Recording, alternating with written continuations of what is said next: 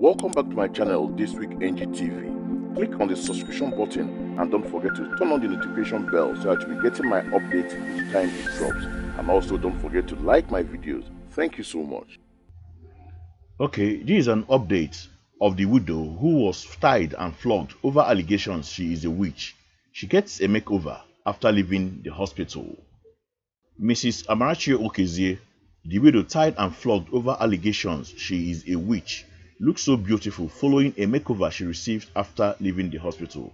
Human rights activist Harrison Gwamnishu shared new photo and video of Mrs Amarachi Okezie looking all glammed up after she recovered.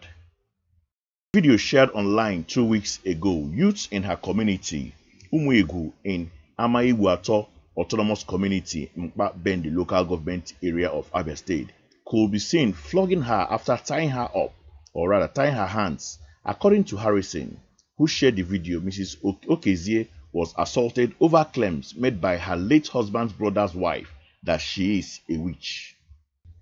After her story was made public, Mrs Okezie was admitted in the hospital where she was given a medical attention. The wife of the Abia State Governor, Mrs Ikpeazu, also came to her rescue. In a new video he shared online, Harrison stated that he has taken Mrs Okezie to his place in Asaba, as she cannot return to her hometown in Abia due to the trauma she experienced. According to Harrison, he said, "The widow they called a witch, tied and beaten. What more can I say than thank you God for using this platform for humanity?" After Mrs Amarachi left the hospital, she couldn't go back to her community because of her abusers, and she was also traumatized. I instructed they bring her to my house in Asaba, Delta State. She needed to heal from her past, and I offered to be her son and took the burden. I will continue to support and use my platform to protect vulnerable widows, and I urge everyone to do same.